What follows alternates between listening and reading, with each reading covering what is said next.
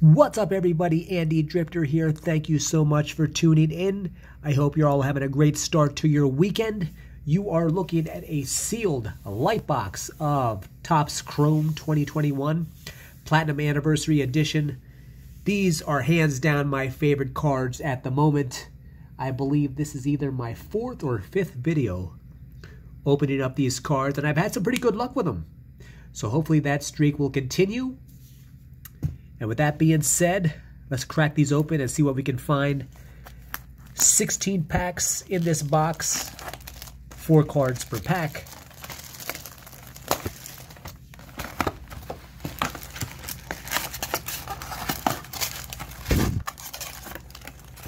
And away we go.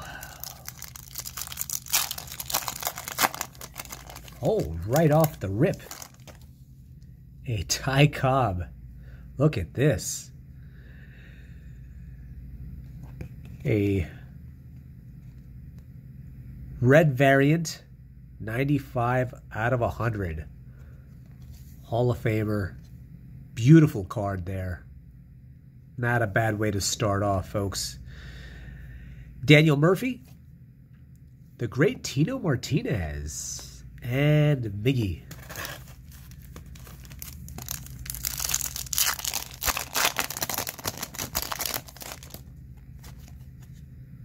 Joe Mauer. He's going to be an interesting Hall of Fame candidate when his time comes up. I don't know. He's a former MVP. No rings, no World Series appearances, but over the years, it seems like they've lowered the standard for those who get into the Hall of Fame, and that's only why I bring it up. Taylor Widener, rookie card. Justin Dunn. And a Don Sutton. Another great pitcher. Rainbow variant.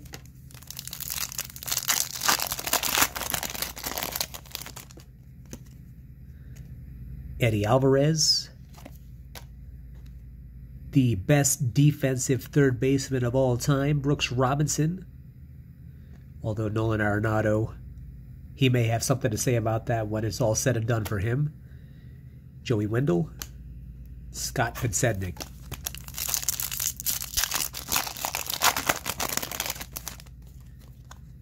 Oh, man, John Kruk. Oh, I see some color coming up.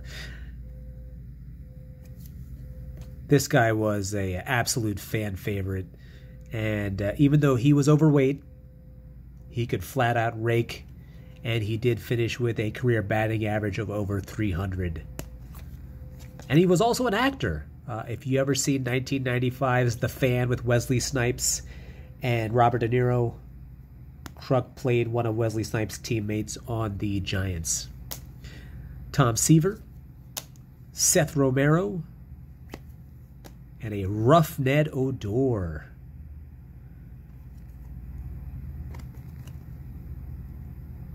He will most notably always be known for that punch to Jose Bautista, one of the cleanest punches ever in an MLB brawl. Knocked his shades right off. Fun fact, when he was signed to the Rangers, in addition to money, he asked for several horses. And the Bushes gave him a couple of horses. He is now with Baltimore.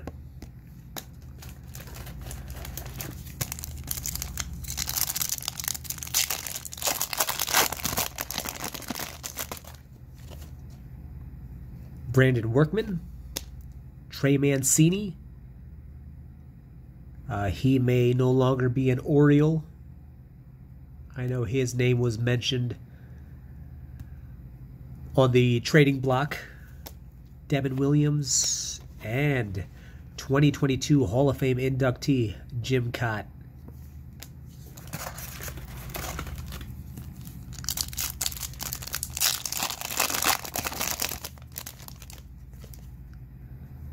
Mark Mathias, Will Smith,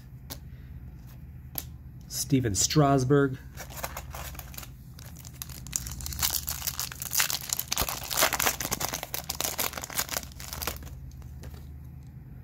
Dansby Swanson having a great year. Oh, the great Darryl Strawberry. Ruben Sierra had some great years with the Rangers, Oakland, Yankees. He played for a lot of teams. What do we have here? Garrett Crochet, rookie card.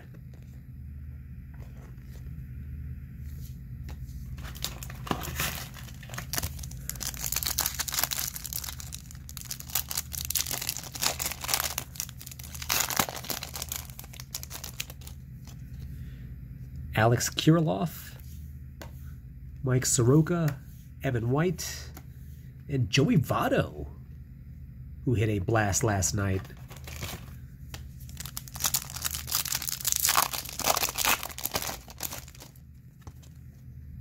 Hall of Famer Craig Biggio, Max Fried, Vladdy Jr., and Will Myers.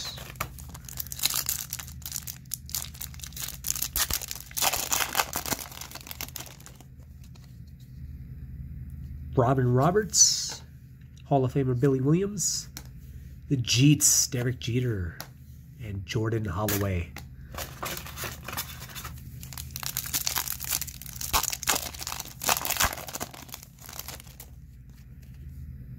Goose Gossage, Hall of Famer.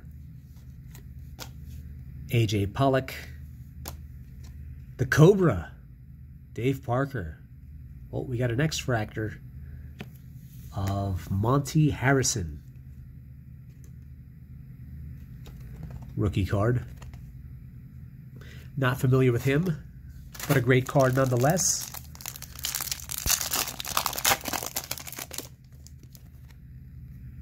Pavin Smith, Jesse Winker, Brent Rooker, Sean Murphy.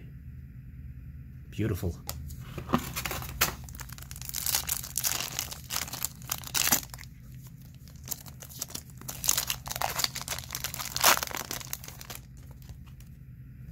Michael Brantley, David Dahl, Roberto Clemente, and we have here a Chipper Jones.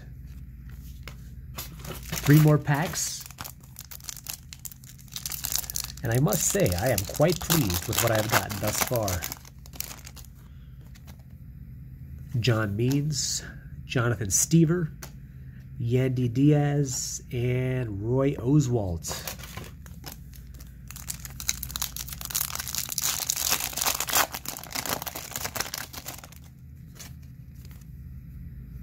Oh, I see some color. Ian Anderson, Gregory Polanco, Adam Wainwright, Tyler Mahle.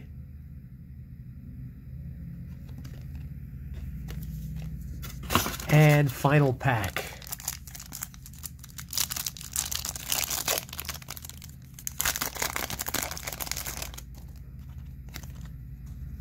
Bobby Abreu.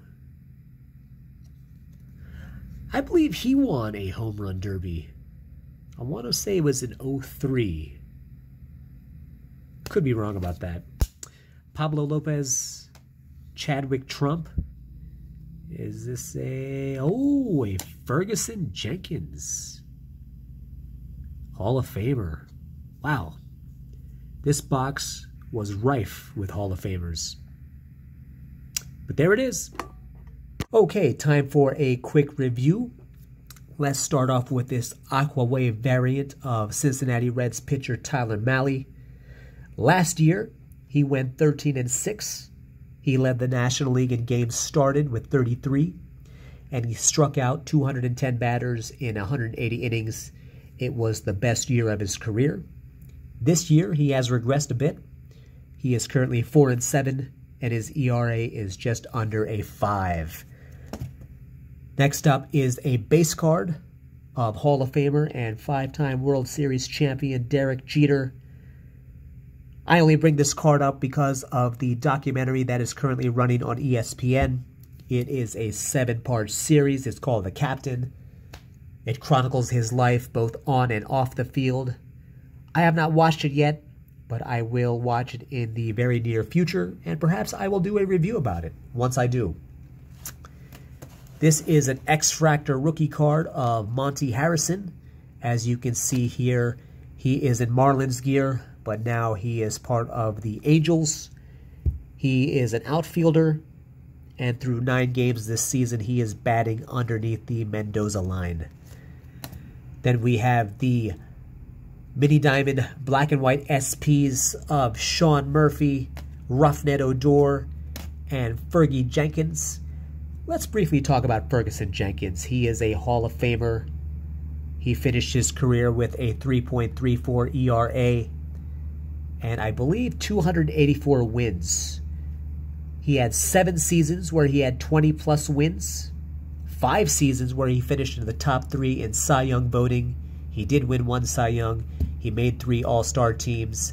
But there is one glaring omission from his resume. In 19 seasons of pitching in the big leagues, he never once made a postseason appearance. Totally not his fault. He's one hell of a nice guy. I got a chance to meet him in Buffalo a few years ago at an autograph signing. And there it is. Great looking card. Like I always do, I save the best for last. You are looking at an Atomic Red SP of the first player ever inducted into the Hall of Fame, Ty Cobb. Beautiful looking card, as you can see. It is number 95 out of 100. He finished his career with a .366 batting average. That is the best of all time. He is second on the all-time hits list with 4,189. Over 700 career doubles. 295 career triples. The man was an absolute beast. Now, off the field, there were issues. He had a hair-trigger temper. He was not afraid to fight. There is one account of him going into the stands and beating down a heckler who was harassing him for almost a year. But a lot of the horrific stories about him turned out to be absolute myths. That he once threw a man down the stairs just because he was black. That's been refuted. That he murdered at least 3 people. There are conflicting stories about that. He was baseball's first real superstar, and he was a complicated character, no doubt. But I believe a lot of the stories about him were exaggerated. And he did have a human side to him from everything I've read. So there it is. Look, I want to thank you for taking the time out to watch my video. I want you to enjoy your Saturday. But if you can, stay tuned because I got something great planned for tonight. I think this will entertain you at the very least. So stay tuned, take care, be safe, and I'll see you again in a few hours.